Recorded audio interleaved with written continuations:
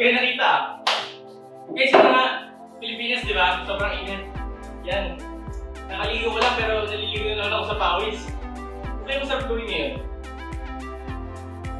Ice cream kaya? Ano tingin nyo? Ice cream!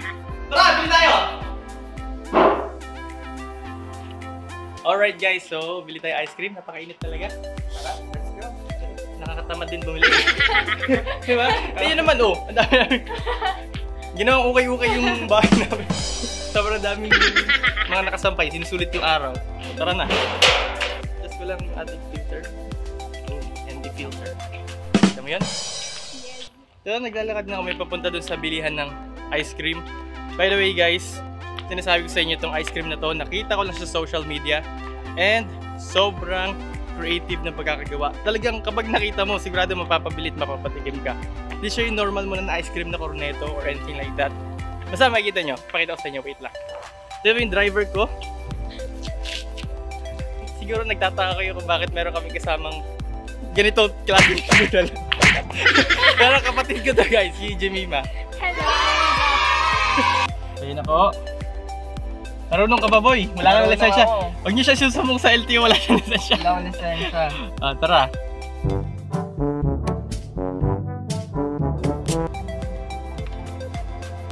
Alright, dito na tayo. Wala kasi, kailangan naman maglakad kami guys, sobrang init, diba? So, tara. Let's go! Tara, tawid lang tayo. Dito na tayo guys. Tumating na tayo dun sa station. Wait, adjust ko lang yung filter natin.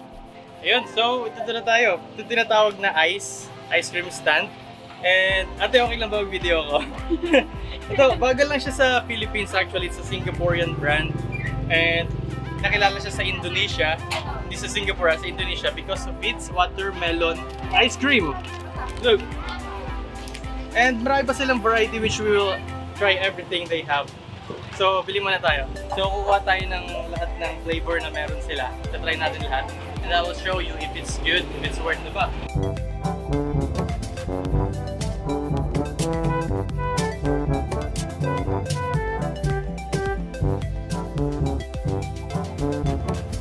By the way guys, hindi nyo pa ito nakikita anywhere on social. Ganito yung tsura niya.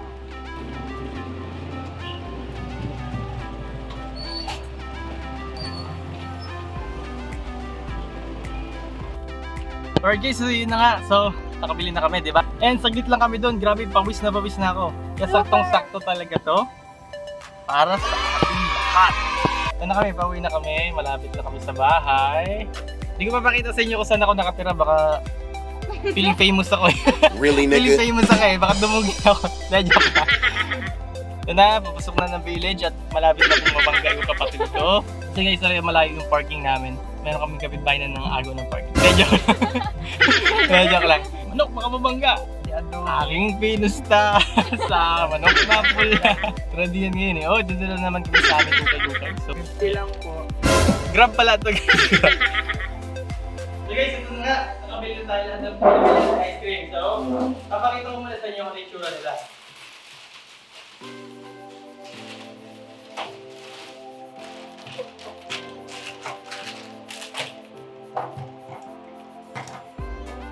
So guys, ito na yung ice cream natin.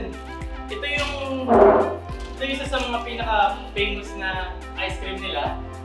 If nakikita nyo, sweet corn ice cream. And yung pinakasikat talaga sa Indonesia, yung nagpasikat sa ice cream, is this one. Ang watermelon ice cream. And, oh god, I forgot to get mangga! Ay mo nung yung mangga guys, ibalik, makapili na natin ng LTO. Pati ba na? Really, nigga? Fancy! Hindi ka alam! Fancy! You! Oh guys, request niyo yun dahil talagang K-pop fan siya ng Blackpink!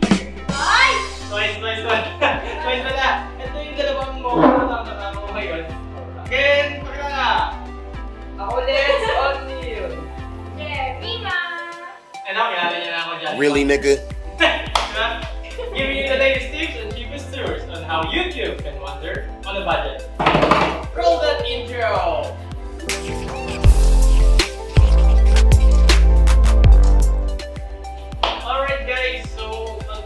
video, kaya nasabi ko earlier, so try natin yung ice cream. Talagang napakainit ng panahon ngayon, nakatuto kami sa electric fan, maalang matuloy kami ng awis. Talaga, malamig, di ba?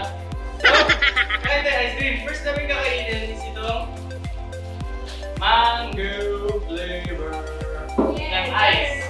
And Aice, that's Alpha, India, Charlie, Echo. Kalimutan ko na. So, buksan na. Tara. Alright.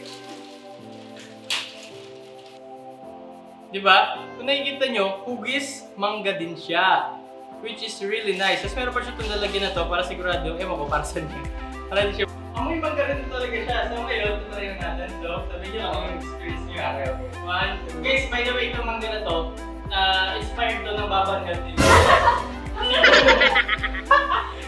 Kaya, try natin. Nasa mangga-mangga? Ayaw ko yun. Pero parang yung actual parang kaya na parang sa point yung taso mas masarap diba? Pero, yeah, bigyan natin siya ng isang one pro and one con.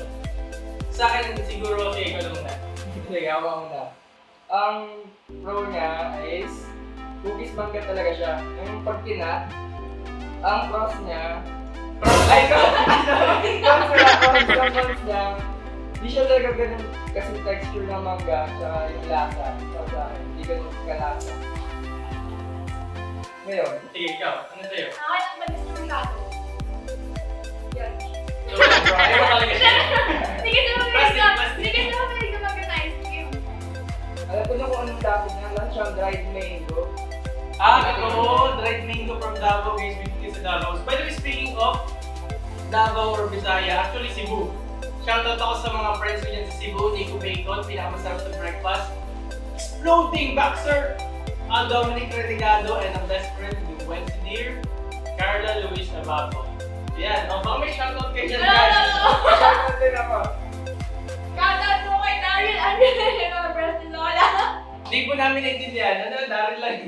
Daryl, Angela, ni Lola. Hello. Shoutout din sa mga kaibigan ko sa Pasay. Yung Psycho tas yung Prota. Shoutout sa inyo. So guys, ubusin muna namin itong mangga.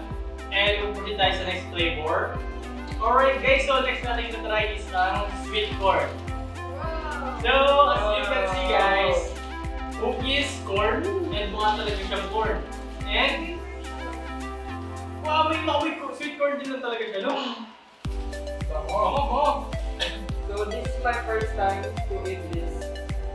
Yes. Ah, diba? Ma-English area yan eh. So, It's my first time. sige, English challenge tayo. Alright guys, so this is our first time trying this one. I haven't tried this as well. So, if notice nyo, there's wafer. Wag na tayo Tagalog na. So, yun nga, ang labas niya, wafer siya. So, ano, try natin. Cheers. Cheers.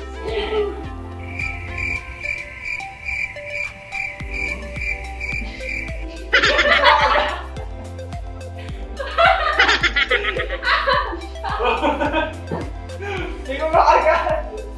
Actually, siguro ito na favorite ko so far.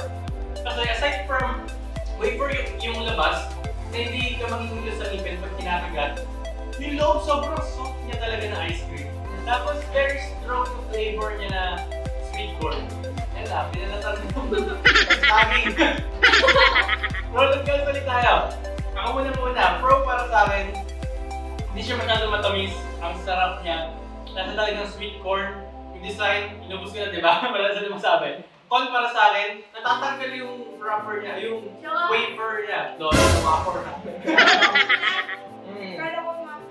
Okay. Like crunchy. So guys, natapos na naman tayo yan another episode of... Hindi, joke lang. Marami tayong kakainin ice cream. By the way guys, at the end of this video, sasabihin namin sa inyo kung ano yung favorite namin sa lahat ng flavors na meron sila. And kung ano ba yung mga worth trying sa flavors ng ice. And by the way, if you haven't subscribed yet, feel free to subscribe. Or if not, well, susunod siguro if you find my videos interesting and also enjoyable and fun. And yun lang. So, ano ba? So, pushing tayo sa next nating flavor. Ano gusto nyo try? Water. Melon. Water!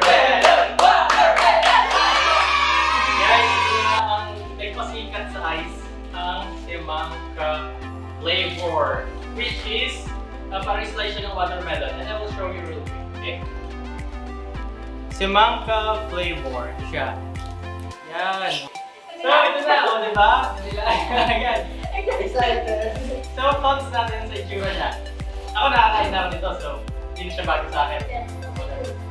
Nakakain na rin ako nito. Oh, ito yung isa sa favorite namin flavor. So, itsura, yung watermelon. Yung taste, i-judge natin ngayon.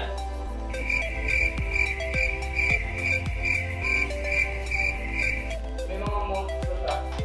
Monster ka ako. Not chocolate. So, guys, compare din sa dalawang kinain namin kanina na ice cream, yung texture niya is iba compared doon. Di ba soft yung kanina? Soft ice cream. Itong watermelon, hindi siya soft. Parang, alam mo yung ice candy. Nakakain naman siguro kayo ice candy. Grabe naman. Ako lang mahirap dito. Tayo mo.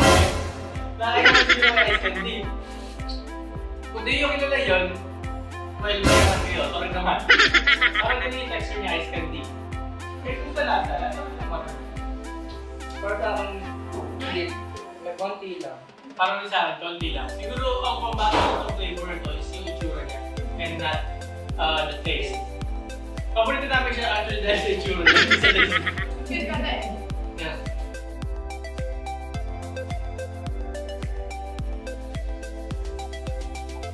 So guys, the next na flavor ito try natin is strawberry!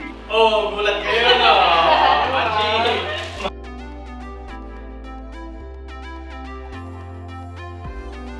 Alright guys, so that is it for today's episode. Kakatapos lang namin kumain.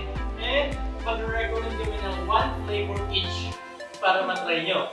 So, kung meron kayong malocate na ice station dyan sa malapit sa inyo, it will be best kung try nyo yung recommend namin. Siyempre, try namin first hand. So, sinong mas better na mag-recommend, di ba? Hindi kami.